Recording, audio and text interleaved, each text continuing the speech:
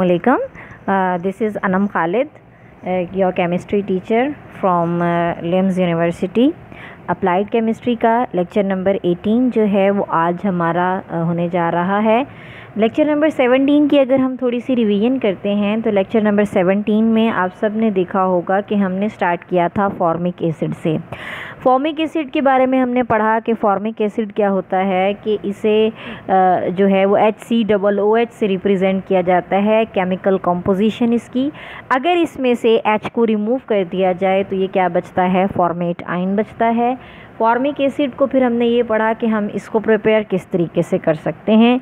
तो हमने उसमें बेसिकली ये देखा कि कार्बन डाइऑक्साइड से भी हम इसको प्रिपेयर कर सकते हैं, लेकिन डिपेंड करता है कि आप उसकी डायरेक्ट हाइड्रोलाइसिस करते हैं या आप उसकी इनडायरेक्ट हाइड्रोलाइसिस करते हैं। आज हम कुछ और मेथड्स देखेंगे, उसी बात को अपनी कंटिन्यू करेंगे। फिर हमने फॉर्मिक एसिड की कुछ फ़िज़िकल प्रॉपर्टीज़ देखी थी कि ये वाइट कलर का होता है और केमिकली ये जो रिएजेंट है ये करोसिव हो सकता है अपनी नेचर में, यानी ये स्किन को इरिटेट कर सकता है। आज हमने उसी की आगे फर्दर जो है वो थोड़ा प्रोसीजर्स पढ़ने हैं। सबसे पहले आज हम जो फॉर्मिक एसिड को बनाने का प्रोसीजर पढ़ने लगे हैं वो प्रोसीजर है इलेक्ट्रोकेमिकल प्रोसेस। इलेक्ट्रोकेमिकल प्रोसेस के बारे में सबसे पहले मैं आपको ये बताना चाहूँगी कि ये है क्या। इलेक्ट्रोकेमिकल प्रोसेस एक ऐसा प्रोसेस होता है जिसमें इलेक्ट्रिसिटी जो है वो किसी भी सेल में यूज़ होती है। इलेक्ट्रिसिटी यूज़ होती है, एक्सपेंस आपको बहुत पड़ता है। इलेक्ट्रिसिटी की प्रेजेंस में जो है वो आयंस बनते हैं। इलेक्ट्रिसिटी सबसे पहले करती क्या है, ये किसी भी कंपाउंड को ब्रेक डाउन करती है और उसको उसके आयंस में या उसको उसके कॉरस्पॉन्डिंग मॉलिक्यूल्स में कन्वर्ट करती है। अगर हम इलेक्ट्रोकेमिकल प्रोसेस को स्टार्ट करते हैं तो सबसे पहले देखें इसमें क्या है। It has been reported that format can be formed. अब सबसे पहले होगा क्या कि आपने पढ़ा हुआ है HCOOH के अंदर दो चीज़ें हैं, एक है हाइड्रोजन आयन और दूसरा है फॉर्मेट आयन। यानी ये सारा फॉर्मेट आयन है और ये क्या है, हाइड्रोजन आयन है। ठीक है, अब देखें it has been reported that format can be formed by the electrochemical reduction. अब ये कहते हैं फॉर्मेट बनता कैसे है, यहाँ ये चीज़ इंपॉर्टेंट है। फॉर्मेट कैसे बनता है कि जब आप कार्बन डाइऑक्साइड की इलेक्ट्रोकेमिकल रिडक्शन करते हैं। इलेक्ट्रोकेमिकल रिडक्शन का मतलब ये है कि आप इलेक्ट्रिसिटी पास आउट करेंगे तो इलेक्ट्रोकेमिकली क्या होगा कि कार्बन डाइऑक्साइड की रिडक्शन हो जाएगी। कार्बन डाइऑक्साइड की रिडक्शन का मतलब ये है कि इसमें हाइड्रोजन ऐड हो जाएगी। जब इसमें हाइड्रोजन ऐड होगी तो इसका मतलब ये है कि इसमें क्या हो रहा है, फॉर्मिक एसिड फॉर्मेट आयन बनेंगे। फॉर्मेट आयन का फार्मूला क्या होगा, HCOO नेगेटिव। और इन द फॉर अब ये जो कार्बन डाइऑक्साइड की रिडक्शन होगी ये बाइकार्बोनेट और लेड कैथोड की सूरत पर होगी और उसकी pH कितनी होगी, 8.6।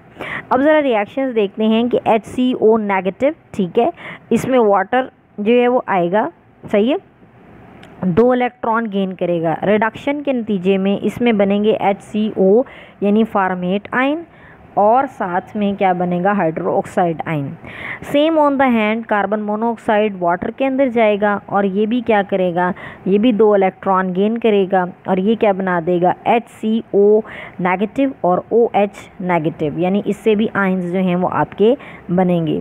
If the lead is carbon dioxide, if the feed is carbon dioxide and oxygen is evolve at the anode, oxygen जितनी भी होगी वो कहाँ इवॉल्व हो जाएगी, वो आपकी इवॉल्व होगी ऑक्सीजन एनोड पर। और टोटल रिएक्शन आपका ओवरऑल रिएक्शन ये होगा कि कार्बन डाइऑक्साइड के अंदर ऐड होगा हाइड्रोक्साइड आयन और आपके पास बनेगा क्या, HCO2। HCO2 क्या है, फॉर्मेट आयन और साथ में हाफ नंबर यानी हाफ ऑक्सीजन के मॉलिक्यूल। ये ओवरऑल आपका रिएक्शन जो है उसने बताया कि इसमें क्या हो रहा है कि इसमें CO2 और हाइड्रोक्साइड आयन के साथ मिलेगा और ये बनाएगा क्या, HCO2 नेगेटिव यानी फॉर्मेट आयन और उसके साथ में ऑक्सीजन के मॉलिक्यूल्स यानी हाफ O2। तो ये इलेक्ट्रोकेमिकल प्रोसेस था। इलेक्ट्रोकेमिकल प्रोसेस में this has been proposed as a large scale source of format. ये फॉर्मेट आयन बनाने का एक बहुत बड़ा और बहुत ही इम्पॉर्टेंट स्केल था। Format could be used as feed to modified एश्रीशिया coli. ये ई कोलाई जो है इसका नाम पूरा होता है एश्रीशिया coli, bacteria for producing biomass. इससे बायोमास, जब हम बायोमास पैदा कर रहे होते हैं, इसे एश्रीशिया कोलाई बैक्टीरिया की एक किस्म है, तो उसमें भी ये फीड किया जाते हैं format ions. There exist natural microbes that can be feed on formic acid, लिहाजा बहुत सारे नेचुरल माइक्रोब्स ऐसे हैं जैसे बैक्टीरिया है, श्रीशिया कोलाई हैं, बहुत सारे पैरासाइट्स हैं, तो वो क्या करते हैं कि उनकी फीडिंग होती है फॉर्मिक एसिड पर या फॉर्मेट पर। ठीक है, इसमें एक एग्जांपल भी दी हुई है मिथाइलोट्रॉफ, ये एक एग्जांपल है सिंपल सी कि ये एनिमल्स जो होते हैं या ये माइक्रोब्स जो होते हैं वो इस पर फीडिंग करते हैं। ये मेथड इलेक्ट्रोकेमिकल प्रोसेस वाला मेथड जो है ये ज़्यादा इम्पॉर्टेंट नहीं कंसीडर किया जाता। उसकी रीज़न ये है कि नंबर 1 पे इससे इलेक्ट्रिसिटी का एक्सपेंस बहुत ज़्यादा आता है, ये कॉस्ट इफेक्टिव नहीं होता, लिहाजा हम कुछ और मेथड्स की तरफ मूव करेंगे। और सबसे पहला मेथड उसमें क्या है, उसमें सबसे पहला मेथड आपका होगा लेबॉर्ट्री मेथड। लेबॉर्ट्री मेथड में क्या होता है कि इसमें आपने फॉर्मिक एसिड को ऑब्टेन करना है कैसे, हीटिंग ऑक्ज़ैलिक एसिड। ऑक्ज़ैलिक एसिड ये होता है कि COOH और COOH, ये क्या हो गया ऑक्ज़ैलिक एसिड। ठीक है, लेबॉर्ट्री में फॉर्मिक एसिड को ऑब्टेन किया जाता है by heating ऑक्ज़ैलिक acid in glycerol. आपने ऑक्ज़ैलिक एसिड लेना है और उसके अंदर डालना क्या है, ग्लाइसरोल डालना है। And extraction of steam distillation, glycerol इसमें कैटलिस्ट के तौर पर बिहेव करेगा। कैटलिस्ट आपको पता है क्या होता है, जो स्पीड अप करता है किसी भी केमिकल रिएक्शन पे, और at the end of reaction वो बिल्कुल भी अनचेंज होता है, यानी उसमें कोई चेंजिंग नहीं आती। ग्लाइसरोल एक्ट करता है कैटलिस्ट से as the reaction proceeds through a glycerol oxalate intermediate, इसके अंदर एक इंटरमीडिएट बनेगा। If the reaction mixture is heated to hire temperature, अगर वो कहता है कि आप इसी रिएक्शन मिक्सचर को हायर टेम्परेचर पर जो है वो लेकर जाते हैं, अलाइल अल्कोहल रिजल्ट्स, इससे कौन सी अल्कोहल बनेगी, अलाइल अल्कोहल। अलाइल अल्कोहल क्या होगा, इसमें डबल बॉन्ड होगा। ठीक है, रिएक्शन ये होगा आपका, उन्होंने नेट रिएक्शन लिख दिया है, आपने भी नेट रिएक्शन ही फाइनल लिखना होगा इसका कि C2O4H2, ये होता है ऑक्ज़ैलिक एसिड। ऑक्ज़ैलिक एसिड का फार्मूला COOH ट्वाइस है, तो इसको लिख सकते हैं खोल के, C2O 2 हैं और बाहर भी 2 हैं, 4, C2O4 और H2, यानी C2O4H2, और इससे बनेगा क्या, CO2H2, और साथ में कार्बन डाइऑक्साइड बनेगा। दूसरा इलस्ट्रेटिव मेथड जो है वो भी वो कहता है कि इन्वॉल्व हो सकता है इसके सिलसिले में लेड फॉर्मेट और हाइड्रोजन सल्फाइड, यानी अगर आप लेड फॉर्मेट लेते हैं, ये लेड फॉर्मेट है, HCOO होता है फॉर्मेट, और फॉर्मेट आइंस को जब लेड के साथ कोलैबोरेट किया जाता है तो आपके पास बनता है लेड फॉर्मेट। लेड फॉर्मेट में वो कहते हैं कि अगर आप हाइड्रोजन सल्फाइड डालते हैं H2S, तो क्या होगा, आपके पास फॉर्मिक एसिड बनेगा और साथ में लेड सल्फाइड जो है वो आपको इसकी प्रोडक्शन मिलेगी। तो ये इसके कुछ जो हैं वो लेबॉर्ट्री मेथड्स थे। अब हम अपने जो है वो सेफ़्टी की तरफ आते हैं कि इसकी सेफ़्टी कैसे पॉसिबल है। ये टॉपिक बहुत इम्पॉर्टेंट है और आपको ये टॉपिक जो है वो लाजमी करना है कि ये जो फॉर्मिक एसिड होता है ये हम इस्तेमाल तो कर रहे हैं, हम पढ़ तो रहे हैं कि हम इसको ऐसे ऐसे बना सकते हैं, लेकिन हम ये नहीं जानते कि फॉर्मिक एसिड की सेफ़्टी का लेवल क्या है, आया ये हमारे लिए सेफ़ है या नहीं। ऐसा तो नहीं है कहीं कि ये बहुत ज़्यादा आपके लिए डेंजरस तो नहीं हो सकता। तो इसकी कुछ सेफ़्टी के आगे जो हैं वो पॉइंट्स लिखे हुए हैं, तो आपने इन्हें अच्छे तरीके से देखना है। नंबर 1 पे formic acid has low toxicity, इसकी टॉक्सिसिटी लेवल इतना हाई नहीं है, यानी ये इतना ज़्यादा जहरीला नहीं है। Hence it's use as a food additive, लिहाजा इसको फूड एडिटिव के तौर पर इस्तेमाल किया जा सकता है। केमिस्ट्री में आपने एक बात हमेशा याद रखनी है, केमिकल्स को इसलिए फूड एडिटिव के तौर पर नहीं इस्तेमाल किया जाता क्योंकि केमिकल्स की सेफ़ लिमिट जो है वो बहुत लो होती है, वो सेफ़ नहीं होते आपके लिए। इसी वजह से हर चीज़ के ऊपर आपने प्रोडक्ट ख़रीदी होगी तो देखा होगा जिस पर केमिकल से पाक लिखा होता है, आप उस चीज़ को हमेशा प्रेफर करते हैं। तो उसकी रीज़न ही ये है कि इसमें केमिकल्स की जो सेफ्टी लेवल होता है वो बहुत लो होता है, इस वजह से हम उसे कभी भी फूड का अल्टरनेटिव या फूड का जो है वो फूड का एडिटिव इस्तेमाल नहीं करते। लेकिन यहाँ क्या है, यहाँ सिचुएशन ये है कि इसकी टॉक्सिसिटी जो है वो काफ़ी कम होती है। टॉक्सिसिटी कम होने की वजह से हम ये कह सकते हैं कि ये फूड एडिटिव के तौर पर यूज़ हो सकता है। इसकी LD कितनी है, 50, यानी LD होती है लिमिट ऑफ डिटेक्शन, इसकी 50 है। Of 1.8 gram kilogram tested hourly on माइस, वो ये टेस्ट की गई थी, एक चूहे के ऊपर इसका टेस्ट किया गया तो उसकी ये निकली। सेकंड पे the concentrated acid is corrosive to the skin. अगर एसिड बहुत ज़्यादा कंसनट्रेटेड फॉर्म में हो, यानी एक एसिड ऐसा होता है जिसमें आपने बहुत ज़्यादा वाटर मिलाया होता है, वाटर की एडिशन होती है उसमें, तो वो क्या होता है कि वो कंसनट्रेटेड होने की वजह से, यानी वो बहुत ज़्यादा गाढ़ा होता है, तो वो आपकी स्किन के लिए कोरोसिव होता है, ठीक है, यानी वो आपकी स्किन को ख़तरा दे सकता है। कंसनट्रेटेड एसिड जो होता है वो क्या होता है, कोरोसिव होता है स्किन के लिए। थर्ड पे formic acid is readily metabolised and eliminated by the body. फिर फार्मिक एसिड अगर आप अपनी बॉडी में ले भी जाते हैं किसी तरीके से, तो क्या होता है, ये मेटाबोलाइज भी हो जाता है और ये बॉडी से एलिमिनेट भी हो जाता है। मेटाबोलाइज का मतलब ये कि टूट का शिकार होकर नए केमिकल्स बन के या पुराने केमिकल्स टूट के एंड प्रोडक्ट क्या होता है आपको, कि आपकी बॉडी से एलिमिनेट हो जाता है, वेस्ट के साथ इसे वेस्ट कर दिया जाता है। It has a specific toxic effect. इसके टॉक्सिक इफेक्ट बहुत ही स्पेसिफिक होते हैं।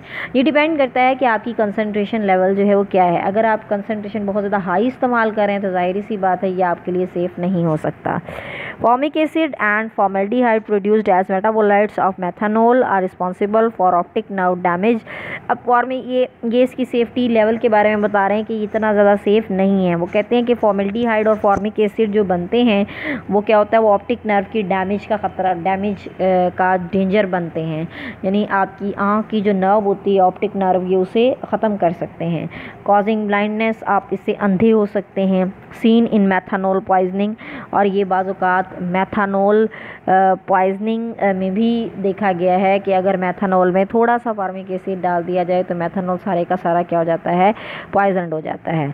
इसके अलावा ये रिस्पॉन्सिबल होता है, किस लिए रिस्पॉन्सिबल होता है, ये आपकी ऑप्टिक नर्व को डैमेज करता है और उसके अलावा आपको ब्लाइंडनेस भी कॉज कर सकता है। नेक्स्ट देखें, सम chronic effects of formic acid exposure have been documented. बहुत सारे जो हैं वो इसके क्रॉनिक इफेक्ट्स जो हैं, ख़तरनाक जो आपके असरात हैं, वो कहते हैं कि हमने उसको डॉक्यूमेंट किया है। कुछ एक्सपेरिमेंट्स जो हैं बैक्टीरियल स्पीशीज़ के, उन्हें डेमोन्स्ट्रेट भी किया है म्यूटाजन के ऊपर। क्रॉनिक एक्सपोयर इन ह्यूमन में cause kidney damage. Chronic exposure में बाज़ औक़ात बहुत ज़्यादा अगर आप एसिड के साथ एक्सपोयर में आ रहे हैं, आप बार बार एसिड के एक्सपोयर में जाते हैं, उसके अंदर रहते हैं, उससे काम करते हैं, 24 घंटे आपका एक्सपोयर है या 8 घंटे 10 घंटे आपका एक्सपोयर फॉर्मिक एसिड से हो रहा है, तो आपको किडनी आपका डैमेज हो सकता है। तो ये इसकी जो है वो सेफ्टी लेवल है। सेफ्टी लेवल के बारे में कुछ पॉइंट्स जो हैं वो आगे भी हमारे पास हैं। देखें, another possible effect of chronic exposure is development of skin allergy. इससे क्या होता है, अगर आप लगातार फॉर्मिक एसिड के अंदर रहते हैं तो इससे एक और ख़तरा आपके सामने ये आ सकता है कि आपकी स्किन पे एलर्जी हो सकती है परमानेंटली, दैट मैनिफेस्ट अपॉन री एक्सपोयर टू द केमिकल। और इससे क्या होता है कि आपका केमिकल जो है वो री एक्सपोर हो जाता है, यानी बार बार आपको केमिकल री एक्सपोयर जो है वो आपको सामना करना पड़ता है। Concentrated formic acid slowly decomposes to carbon monoxide and water. ये जो कंसनट्रेटेड फार्मिक एसिड होता है ये आहिस्ता आहिस्ता कार्बन मोनोऑक्साइड और वाटर को डिकम्पोज करता है, leading to pressure buildup in the containing vessel. For this reason, इस रीज़न के लिए 98% फार्मिक एसिड को जो है वो शिफ्ट किया जाता है प्लास्टिक की बॉटल्स में फॉर सेल्फ वेंटिंग कैप्स, ताकि उसकी वेंटिंग कैप्स हों और वो सेल्फ वेंटिलेट जो है वो कर सके। The hazard of the solution of formic acid depend upon the concentration. और इसके जो हैज़र्ड्स होते हैं, जैसा कि मैं आपको पहले भी बता चुकी हूँ कि इसके हैज़र्ड डिपेंड करते हैं कि आपकी कंसंट्रेशन क्या है। अगर आप बहुत ज़्यादा हाई कंसंट्रेशन इस्तेमाल कर रहे हैं तो फिर क्या है कि फिर आपके लिए ये बहुत ज़्यादा करोसिव भी हो सकता है, कैंसर कॉजिंग भी हो सकता है, और इस तरीके से जो है वो ये आपको इसका सामना करना पड़ सकता है। तो ये आपके पास जो हैं वो इसके सेफ्टी लेवल हैं, ठीक है। उसके बाद देखें, इसमें एक वर्ड लिखा हुआ है, ये वर्ड मिस हो गया था, म्यूटाजन का। म्यूटाजन उस केमिकल को कहते हैं जो आपकी जीन्स में तब्दीली कर दे, यानी आहिस्ता आहिस्ता आपकी जीन्स, आपको जेनेटिक प्रॉब्लम हो सकते हैं अगर आप कंटिन्यूसली एक्सपोयर में हैं केमिकल्स के या फार्मिक एसिड के। अब हम इसकी कुछ एप्लीकेशंस देखते हैं कि इसके फ़ायदे क्या हैं। The principal use of formic acid as a preservative. सबसे पहले तो इसका यूज़ सबसे बड़ा ये है कि ये प्रेजर्वेटिव के तौर पर इस्तेमाल किया जाता है, और या ये एंटीबैक्टीरियल एजेंट है लाइव स्टॉक फीड के लिए। यानी लाइव स्टॉक जितना भी आपका है, मुर्गियाँ हैं, पोल्ट्री फार्म है, डेयरी फार्म, उसमें क्या होता है, उसमें एंटीबैक्टीरियल एक एजेंट चाहिए होता है जो बैक्टीरिया को रोक सके। लिहाजा एंटीबैक्टीरियल एजेंट कौन है, फॉर्मिक एसिड है। वैन स्प्रेड ऑन फ्रेश है और अदर सिलेज, जब इसे ताज़ा ज़मीनों पर या किसी सैलाबकारियों वाली जगह पर अगर हम लगाते हैं, it arrest certain DK decompose process and causes the feed to retain it's nutritive value longer. इसकी न्यूट्रिटिव वैल्यू को बढ़ा देता है और काश्त को भी बढ़ाता है। It is widely use to preserve winter feed for cattle. और ये जो मवेशी होते हैं इनकी विंटर फीड भी यही होती है, formic acid. In the poultry industry, ये जो पोल्ट्री की इंडस्ट्री होती है, बाज़ औक़ात इसमें साल्मोनेला बैक्टीरिया, ये जो साल्मोनेला बैक्टीरिया होता है ये बहुत बुरी तरीके से डैमेज करता है हमारे चिकन्स को और इस तरह की सारी चीज़ों को। तो ये इस पर क्या करता है, साल्मोनेला बैक्टीरिया को ख़त्म करता है। और मैंने आपको जैसा कि पहले भी बताया है कि फॉर्मिक एसिड एक बहुत अच्छा एंटीबैक्टीरियल एजेंट है। तो ये एंटीबैक्टीरियल होने की वजह से बहुत सारे बैक्टीरिया को किल भी करता है, इस वजह से इसका इस्तेमाल बहुत ही इम्पॉर्टेंट है। It is use to process organic latex. इससे ऑर्गेनिक लेटेक्स भी यूज़ किए बनता है, यानी सोप वगैरह इनटू रबड़। इससे क्या होता है, एक लेटेक्स होता है, गूंद टाइप एक चीज़ निकलती है जिसके आहिस्ता आहिस्ता कन्वर्ट कर दिया जाता है किसके अंदर, रबड़ के अंदर।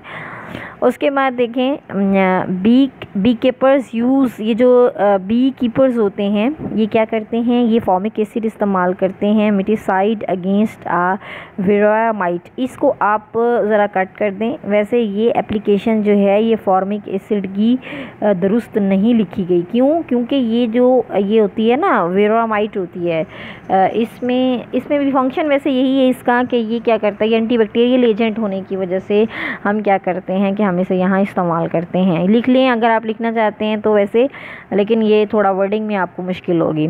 It is of minor importance in textile industry में भी हम इसको इस्तेमाल करते हैं, लेदर को चमड़ा रंगने के लिए, जैसे टैनिंग ऑफ लेदर है, ठीक है। सम फॉर्मेट एस्टर, बहुत सारे फॉर्मेट के जो एस्टर्स हैं वो फ्लेवरिंग्स हैं या परफ्यूम्स हैं, ये उनके अंदर भी बहुत ज़्यादा इस्तेमाल होते हैं फ्लेवरिंग्स में। और जो आपकी आर्टिफिशियल चीज़ें हैं उसके अंदर फार्मिक एसिड का इस्तेमाल काफ़ी ज़्यादा जो है वो उसे सीन किया गया है। कुछ और एप्लीकेशंस जो हैं फर्दर, नंबर 1 पे क्या है, it is the active ingredient in some brand of house hold lime scale remover. इसमें क्या है, ये लाइम स्केल रिमूवर के तौर पर भी काम करता है। सिस्टमैटिक, ये जो सिंथेटिक ऑर्गेनिक केमिस्ट्री है, फार्मिक एसिड को सोर्स ऑफ हाइड्राइड आयन के तौर पर इस्तेमाल किया जाता है। ये बात यहाँ इंपॉर्टेंट है। सोर्स ऑफ हाइड्राइड आयन क्या है, HCOOH होता है आपका फार्मिक एसिड, ठीक है। जब ये डिज़ोल्व होता है किसी भी चीज़ में तो ये बनाता है HCOO नेगेटिव, ठीक है। ये होता है फॉर्मेट आयन, और H नेगेटिव, H पॉजिटिव यानी हाइड्रोजन आयन। ये बाज़ औक़ात आपको हाइड्राइड आयन का सोर्स भी देता है, यानी आपको हाइड्राइड आयन इससे मिलता है, ठीक है। उसके बाद एक रिएक्शन का नेम लिखा हुआ है एशविलियर क्लार्क रिएक्शन जो है, और यूकैट वाले reaction are example of this application, भी इसकी एग्जांपल ही हैं। और ये आपने रिएक्शंस की डिटेल में नहीं जाना, ना ही ये रिएक्शन लिखने हैं, ठीक है। इसको अलावा ये जो हाइड्रोजनेशन होती है, आपने पढ़ा होगा आप सबने कि हाइड्रोजनेशन में जो है वो हाइड्रोजन का ट्रांसफ़र बहुत ज़रूरी होता है। तो हाइड्रोजनेशन में जब हाइड्रोजन का ट्रांसफ़र होता है, यानी जब आपकी कैटलिस्ट जो है वो सरफेस के ऊपर स्टिक तो होता है, लेकिन हाइड्रोजन का ट्रांसफ़र जो है वो आपके अल्कीन में या अल्काइन में होता है। जब हाइड्रोजन का ट्रांसफ़र है वो कंट्रोल कौन करता है, वो कंट्रोल भी इसी की एग्जांपल है। अभी उसके बाद देखें इन द लेबॉर्ट्री के अंदर फॉर्मिक एसिड को as a source of carbon monoxide के तौर पर भी इस्तेमाल किया जाता है, यानी HCOOH को ये समझा जा, असल में ना ये जब बहुत ज़्यादा आपका H2SO4 कंसनट्रेटेड H2SO4 जो है वो आपने पढ़ा होगा डिहाइड्रेटिंग एजेंट के तौर पर काम करता है। अब इसमें क्या होता है डिहाइड्रेटिंग एजेंट में कि ये आपकी जो CO है उसको अलहदा कर देता है, कार्बन मोनोऑक्साइड और H2O को अलहदा, यानी फार्मिक एसिड में पानी होता नहीं है, लेकिन बहुत ज़्यादा स्ट्रॉन्ग डिहाइड्रेटिंग एजेंट की मौजूदगी में ये वाटर को एलिमिनेट करके क्या बचा देता है, कार्बन मोनोऑक्साइड। तो इसी वजह से कहा जाता है कि लेबॉर्ट्री में ये as a source of carbon monoxide भी होता है। अब ये सेट आउट कैसे होती है, by addition of sulphuric acid. जैसे कि मैंने अभी आपको बताया स्ट्रॉन्ग सल्फ्यूरिक एसिड जो है ये बहुत ज़्यादा कंसनट्रेटेड फॉर्म में जब होता है तो ये डिहाइड्रेट कर देता है चीज़ों को, यानी उसमें से वाटर को एलिमिनेट कर देता है। इसी वजह से हम इसे कहते हैं कि ये क्या है, ये एक एलिमिनेटिंग एजेंट होता है सल्फ्यूरिक एसिड का। Formic acid is also a source of formyl group. इससे आपको फॉर्माइल ग्रुप भी मिलता है। फॉर्माइल ग्रुप क्या होता है, COO H, तो हम इससे फार्माइल ग्रुप भी ले सकते हैं। For example in the फार्माइलेशन of methyl एनिनीन की जब फार्माइलेशन होती है, आप उसे फॉर्माइलेट करते हैं, उसमें फार्माइल ग्रुप इंक्लूड करते हैं, किस में करते हैं, टू मिथाइल फार्माइल्डिहाइड इन टॉलिन, तो उसके अंदर भी क्या होता है कि उसके अंदर जो आपका फार्मिक एसिड होता है ये एक्ट करता है as a formyl group introduction, यानी ये आपका फॉर्माइल ग्रुप इंट्रोडक्शन में हेल्प करता है। नेक्स्ट देखें, fuel cells that use modified formic acid are promising. ये फ्यूल सेल्स जो हैं जो इसके अंदर बहुत इंपॉर्टेंट हैं वो भी प्रॉमिसिंग हैं, यानी अभी उन पर भी काम जारी है। तो ये हमने पढ़ी इनकी एप्लीकेशंस। बेटा ये आप लोगों की इंडस्ट्री जो है फार्मिक एसिड की ख़त्म हो गई है। नेक्स्ट लेक्चर जो हमारा होगा उसके अंदर हमने पढ़ना है अपनी ऑक्ज़ैलिक एसिड की इंडस्ट्री, जो कि इसी की आगे फर्दर थोड़ी सी इम्प्रूवमेंट है। ऑक्ज़ैलिक एसिड मैंने आपको पहले ही बताया था COOH ट्वाइस है, तो हम उसको भी नेक्स्ट टाइम जो है वो पढ़ेंगे। इसको बेटे आप अच्छी तरीके से पढ़ें, जूम ऐप की क्लास में हम इसको डिस्कस करेंगे। Thank you so much students, अपना बहुत ख्याल रखिएगा। अल्लाह हाफ़िज़।